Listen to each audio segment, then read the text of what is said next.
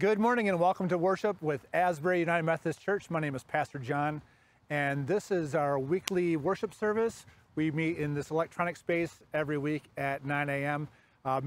Join us in the sanctuary, the physical building, at 10 a.m. at 2200 Lake Lansing Road, and we'll worship together. All right, let's go to Scripture. I'll be right back with the message. Those two. Good morning and welcome to Asbury's online service. Just a couple announcements for today. There's a mission team meeting at the church on August 23rd at 6:30 p.m. if you are interested in being a part of Asbury's missions.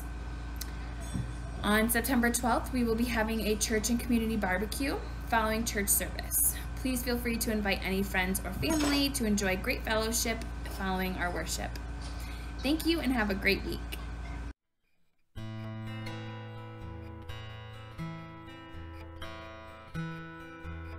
Welcome to Worship with Asbury. Please join me in the prayer for illumination. Lord, open our hearts and minds by the power of your Holy Spirit, that as the Scriptures are read and your word proclaimed, we may hear with joy what you say to us today.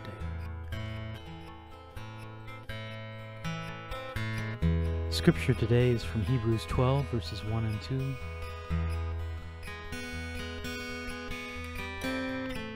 Therefore, since we are surrounded by such a great cloud of witnesses, let us throw off everything that hinders and the sin that so easily entangles.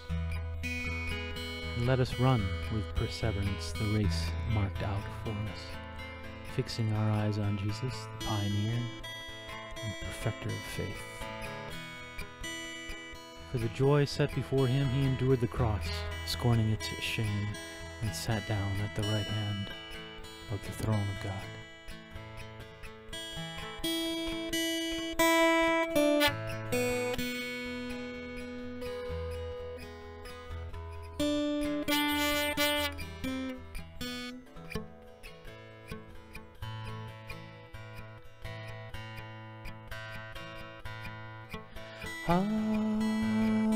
Holy Jesus, how hast thou offended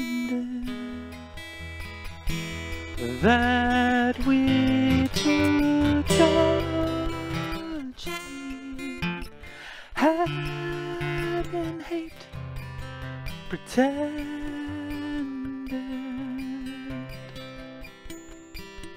By foes derided, by thine own rejected, almost afflicted.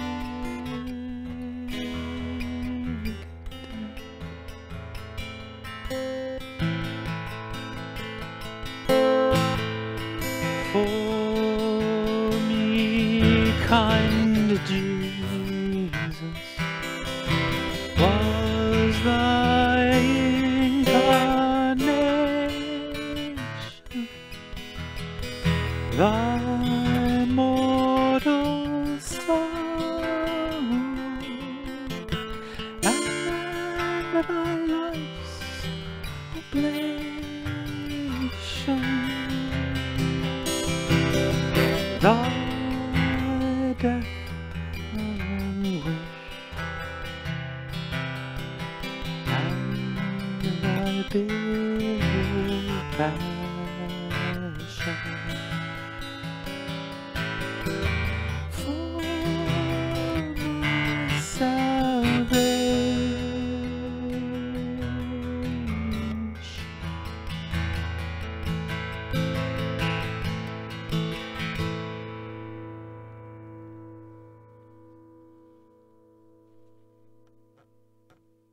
This is the fifth and final message in the series. The series is called The Games, a series of messages where we draw from the wisdom of the Olympics, the Olympic Games, and what we look at what the ancient writers of the Bible said and how they related to the ancient games. And so today we're talking about the agony of defeat and the thrill of victory. Now, the thrill of victory is born out of the agony of defeat, or agony in general. And even if the agony is the 4 years of training, we talked about training a few weeks ago, the agony of getting up daily, the agony of sacrificing everything else in your life for the thing that you're striving for, that kind of agony only leads to the sweetness of the victory. But there's real agony in life, and you know that. And there's agony in our defeats and our failures, and through that we can learn things. Now, we all know that it's very easy to quit. You know, when we get to the point in life or in any given circumstance where we come up to some resistance, or we try something and we fail, and we attempt something and we get defeated, it would be so easy to quit. It'd be so easy to walk away and say, it's not worth it, I'm not doing it anymore. But then I say, why does failure get to have the final word? Why does difficulty get to be the dominant force in our life? I don't want failure to be the dominant force in my life. I accept failure in my life because that's how I learn, but it's not going to be the last word. Tell me, have you ever invested weeks or months or years into something and just never see fruit from it, or just not see the results that you want from it?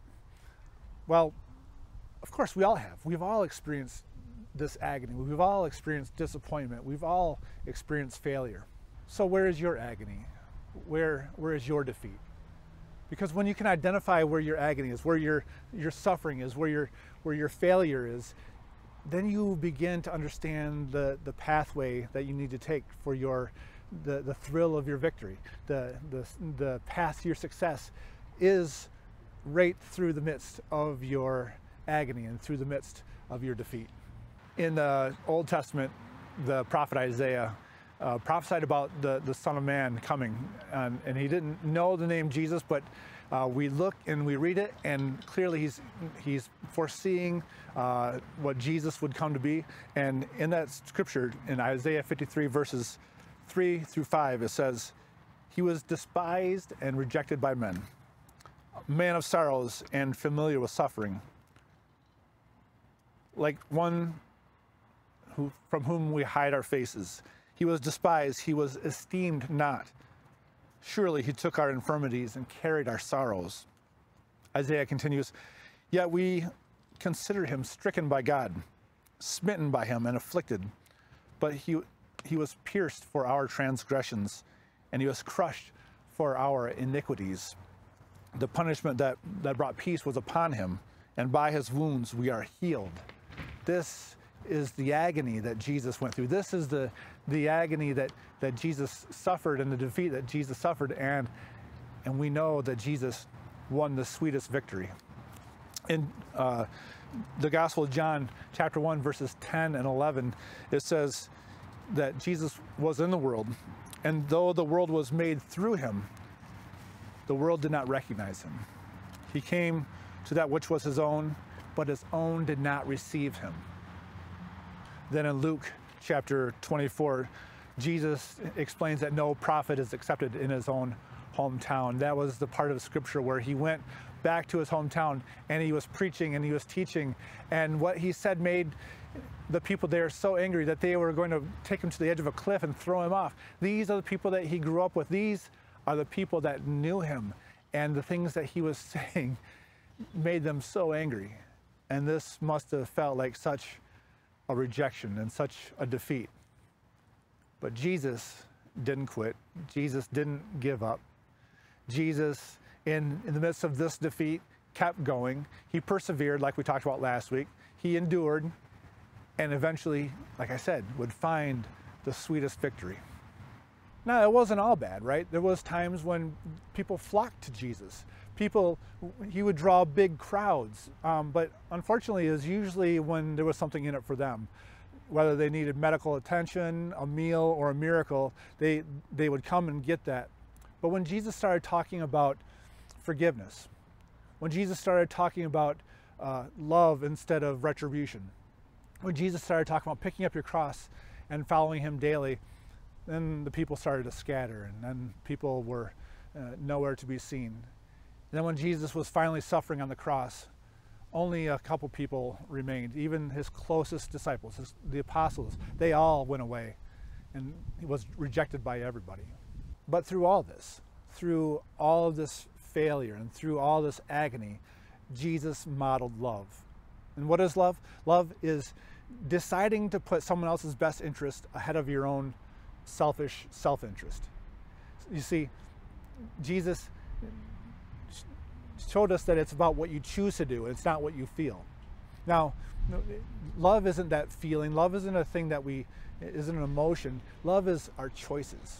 And Jesus chose to reach out to those who are on the margins. Jesus chose to forgive those who the rest of the world said was unforgivable. Jesus was the one that offered unconditional love and forgiveness to everybody. So tell me, what is your agony? What is your defeat? What is the thing that is weighing you down? Well, whatever it is, we have to do something with it, and we can do one of two things. We can either, one, we can persist and we can work our way through them, or we can do nothing and quit and just let the failure, let the agony have the final word over our life. But if we want to glorify God, it's the persistence, it's the pushing through, it's the doing what we have to do to get through the thing that we're facing. That's the thing that is going to glorify God. It's going to point people to God. It's going to demonstrate that even in our powerlessness, God will come alongside us and will give us the victory. You see, when we suffer loss, we use that. We take the feeling of loss, and we use it as fuel to propel us to a victory. And we use that to motivate us. We learn from it, we grow from it, we do new things because we know now what not to do. We gain a new strength and a new wisdom when we've been through difficulty and pain and agony and defeat. And this is the whole message of the gospel. It's the victory of life over death. It's it's victory over defeat. We face loss, we face death, our own death, but then we have the power of life over all that. And oftentimes in funeral services, we read this from the letter to the Corinthians, where, O death, is your victory? Where, O death, is your sting? Because Christ has given us victory over everything, including death. So like I've said a few times before, the worst thing that we face is never our last thing. So when we suffer the agony of defeat, that's not the end of the story. Christ promises that he gives us power over everything so that when we get through it, we can give glory to God. So I'll ask you again, where is your agony of defeat? Where is your difficulty? Because that's where you're going to find the thrill of victory. We find our path to victory through that very thing that we're facing. There's an old adage, that we don't avoid obstacles in the path. The obstacle is our path.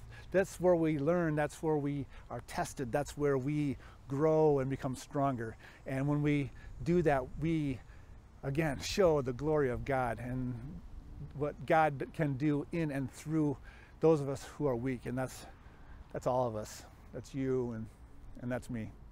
You see, you'll never know the impact you'll have on the lives of those who see your example. When they see the things that you have gone through and the things that you have endured through and the things that you've persisted through, the agony that you've been in, and you've come out on the other side still with your faith intact, that is inspiring. I have seen so many of you face so many difficulties, and yet you have the joy of Jesus inside of you. You have the love of God living inside of you. I've had friends lose children. I've had people face terrible disease. I know people who are currently going through terrible disease right now, and yet they endure and they persist and they bring glory to God. There's a parable in Matthew 25 that talks about the sheep and the goats and how we'll be divided at the end of time, and we'll be judged by the way we interacted, the way we took care of each other. But the thing is, we may not have done very well so far in this life, but we can always turn it around. You see, our our last failure doesn't have to be the final word in our life. We can always turn toward God. We can still persist. We can still strive for that victory. So, my friends, let me remind you of that scripture one more time from Hebrews. It says, since we are surrounded by such a great cloud of witnesses, let us throw off everything that hinders and the sin that's so easily entangled, and let us run with perseverance the race marked out for us. Let us fix our eyes on Jesus, the author and perfecter of our faith, who for the joy set before him endured the cross, scorning its shame, and sat down at the right hand of God. My friends, Jesus invites us into his presence. So I invite you into discipleship. I invite you into a lifelong process of ever growing closer to Jesus through faith, through perseverance, through the love that God has already given you. All right, friends, let's continue on with worship.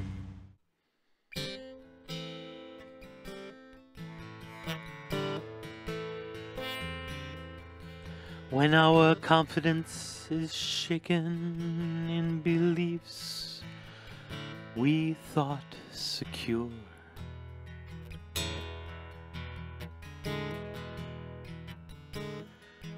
when the spirit in its sickness seeks but cannot find a cure,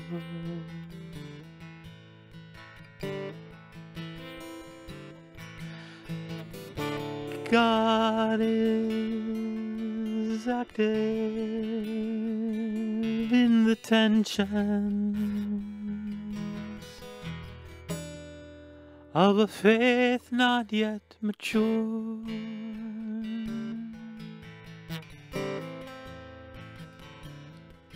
Solar systems void of meaning freeze the spirit into stone.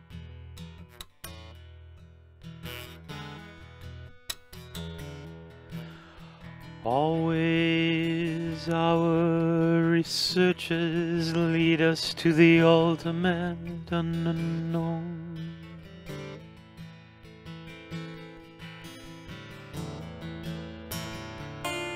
Faith must die or come full circle to its source in God alone.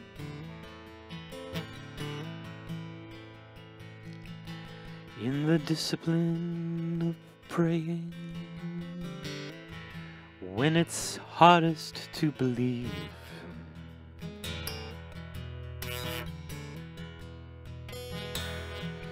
in the drudgery of caring, when it's not enough to grieve,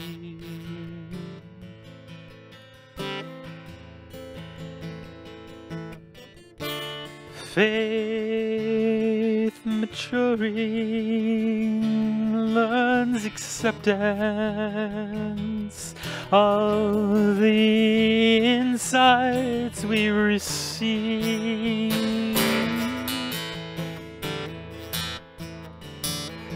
God is love and thus redeems us in the Christ we crucify.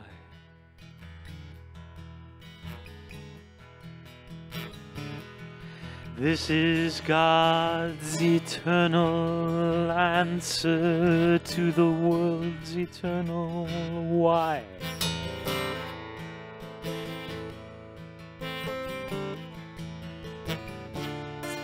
May we in this faith maturing be content to live and die.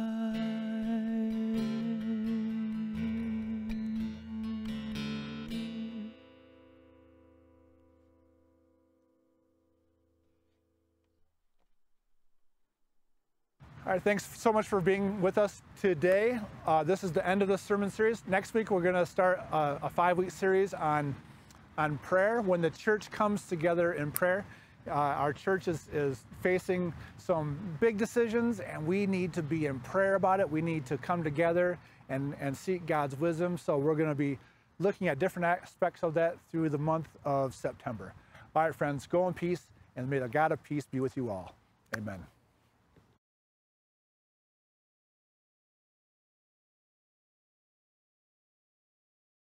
So I'll ask you again, where is your agony? Where is your defeat?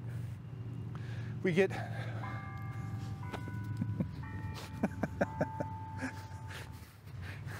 at the end of the legs.